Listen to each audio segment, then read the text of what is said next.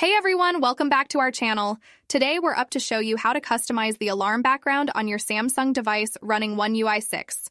So let's dive right in and check out the steps.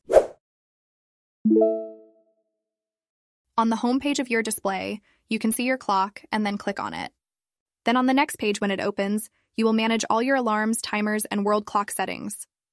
Since the page has already opened an alarm option for us, now either create a new alarm by touching the plus button or select an existing alarm that you want to join and click on it.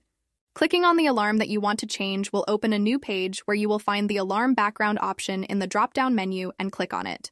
This is a new plugin feature in One UI 6 and it's what we'll use to change the look of your alarm.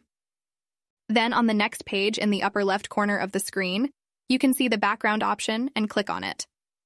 As you can see, the application will offer you featured options that you can use as the background of your alarm, or to select a picture or video from your gallery. We will select Behind Featured and click on it where we will select the background. When the background is shown on the next page, all that remains is to click on the Done option in the upper right corner of the screen. And there it is. Your alarm is now personalized with your own background. And it's so easy to customize the alarm background on your Samsung Edit with the help of One UI 6. It's a great way to add a personal touch to your wake-up routine. If you found this guide helpful, be sure to give it a thumbs up and subscribe to our channel for more Samsung and One UI tips and tricks. Thanks for watching, and see you in the next video.